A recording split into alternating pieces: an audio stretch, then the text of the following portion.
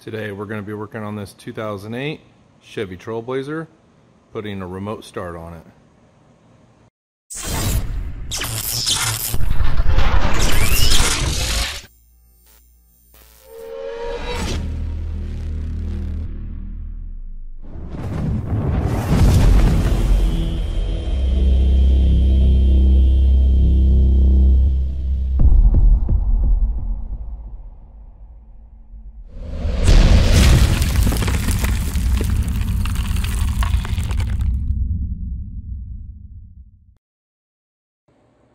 These are all the parts that we're going to be using: Arctic Star Edge 1 4-button remotes, CM900 brain, and an ALCA IDATALINK bypass.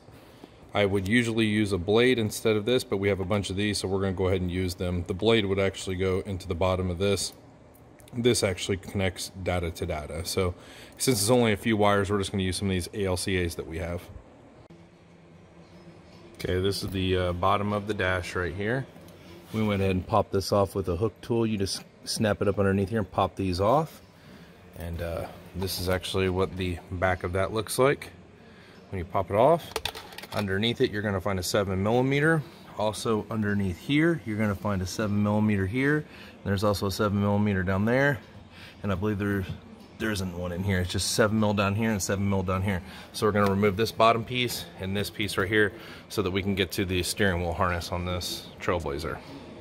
Alright, now that we've removed all those, now we've got to remove that 7mm right there, and then there's another 7mm down there. So on top of having 7mm down here, they put an extra ones in the bottom. GM wanted to make sure that this bottom shroud never came off. Alright, we pulled this off. This is the back side. There's all your snap tabs right there since we removed these two bottom 7s. Now we're going to have to remove these 10mm that are on the sides to remove this lower metal shroud.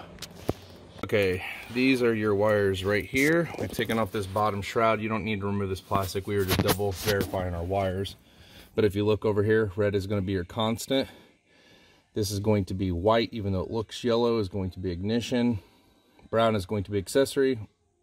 This wire right here is actually pink, which is ignition, even though it looks orange. We actually tested it. Then on the other side, you have yellow, which is starter, and orange, which is accessory. Those are going to be your wires. Right back there, if you can see, I tapped that red wire, that red T-tap back there. It's kind of hard to see, I'm sorry. Right there, if you can see it, way back there, there's a red T-tap.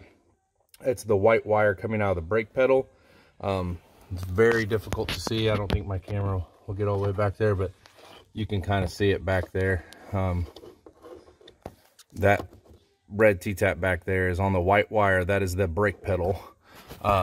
Down here on the OBD2, this is your data wire, which is a purple wire, which we did a black T-tap on because it is a very thin wire and data wire. I would not suggest using anything but a black T-tap. If you want the parking wire, it's right behind here. I have it tapped with that black T-tap. It is a gray with a black stripe. It's right in there. So if you do want to tap the parking lights, that's where they are located.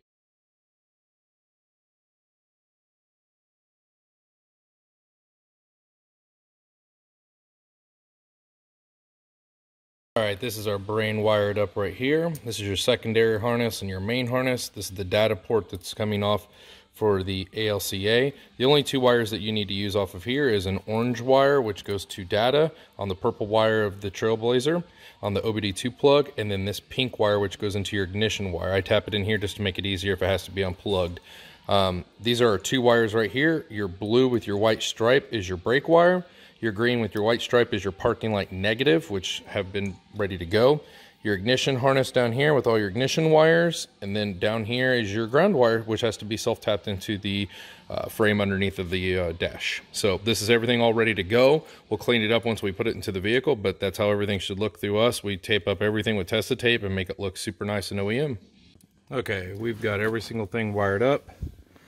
This is all going to be cleaned up, obviously, but here's our brain. Here's all of your ignition wires connected in. We're going to clean all this up. We've got our parking light wire going up to back here where our parking lights are. We've got our brake wire going to the back there. We've got our data wire going down here to OBD2 to the purple wire. That's pretty much everything you're going to need to make this remote start work. All you'll have to do now is program the remotes, which is by cycling the ignition 5 times and leaving it on the 5th time. That will program your remotes. We've already done that, and we've ran our antenna up to there. So every single thing is ready to go. Next step after that is we will need to program the bypass, which I will put the instructions on there on how to program the ALCA. It's very simple, takes about 10 seconds. So that's all you got to do, and then the remote start will work.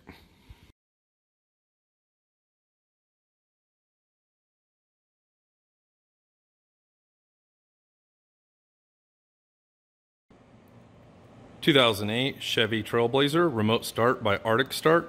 We also did keyless entry by lock and unlock on this vehicle.